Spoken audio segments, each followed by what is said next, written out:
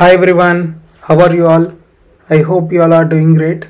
My name is Narendra and welcome back to Be10x. Today's video is all about enhancing your productivity at work using one of the most powerful tools at your disposal, Microsoft Excel. We'll explore some tips and tricks that can make you a master at Excel, ultimately making your work life more efficient and organized. But before we dive in, I have something important to share. Be10x is offering an exclusive workshop on Microsoft Office using AI tools.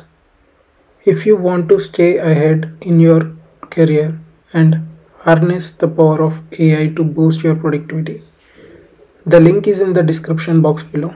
We'll talk more about it later in the video. Working professionals, are you using Excel, Power BI, PowerPoint or Word in your day-to-day life? What if I tell you that you're wasting 95% of your time while you're doing so? How so, you will be asking me? Because you're not using ChatGPT and AI tools while doing all of these work. Now let's get started with our first tip. One of the often overlooked features in Excel is the ability to change the order in which you edit cells. By default, Excel moves from left to right and then top to bottom. But did you know you can change this order to suit your workflow better? Stick around to discover how this simple tweak can significantly enhance your efficiency. For example, here you can see I just want to enter some formula to demonstrate. I want to multiply the quantity with 2. So here you can see after entering the value, if I click enter, you can see I am moving from that cell to the down cell. So if I want to stay in that particular cell only, then I have to change this settings. So go to preferences.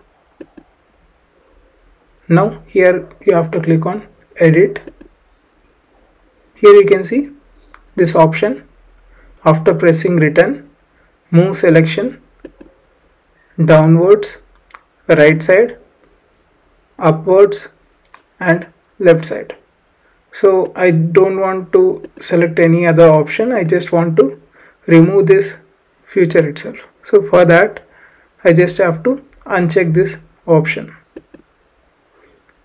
and I'm just going to close this thing.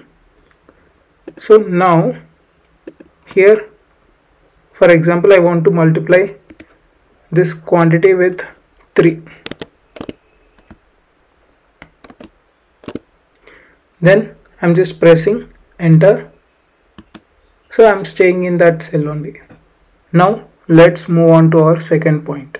Autofill is a time saver, but did you know you can customize it to match your specific needs? We'll explore some hacks to supercharge your autofill game, making repetitive tasks a breeze. Stay tuned for this Excel Ninja technique. For example, here you can see in this table we are having department column and then employee name column. So this particular employee belongs to this department in his company. So I just want to create a list. Whenever I type department, I should get all these departments underneath in preceding cells. So let's create a custom list. For this you have to go to preferences. Here we have to click on custom list. Here one thing we can do, we can import list from cells. So let's do that. So I want to import from these cells.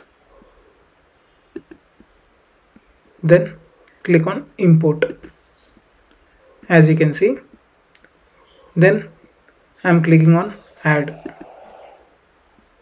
So our new list is added. So let's try this thing. So here I'm just going to enter department. Then I'm going to drag this thing. You can see all the other departments are coming: HR, finance, marketing, IT, sales, operations, research and development, customer service, engineering, administration. So if I drag this again, you can see, so again department, HR. Moving on to next point. Ever wondered how AI can assist in organizing your data? We'll explore the capabilities of ChatGPT in Excel and how it can streamline your data management tasks. This is where the synergy between human intelligence and AI truly shines. So for this one, here you can see we are having data like this, which is comma separated one. So we are having employee ID, employee name, department and joining date in one cell only, which is comma separated.